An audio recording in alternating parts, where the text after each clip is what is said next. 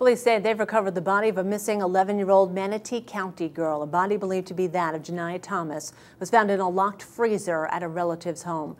Bradenton police say that the girl's mother, Keshana Thomas, dropped the freezer off on Wednesday, but after seeing news reports that the child was missing, the relatives grew suspicious and called police. On Friday, investigators with the Child Protective Services Division of the Manatee County Sheriff's Office went to Thomas's apartment to remove Janiyah and 4 siblings from the home, reportedly ages 15, 12, 9, and 2.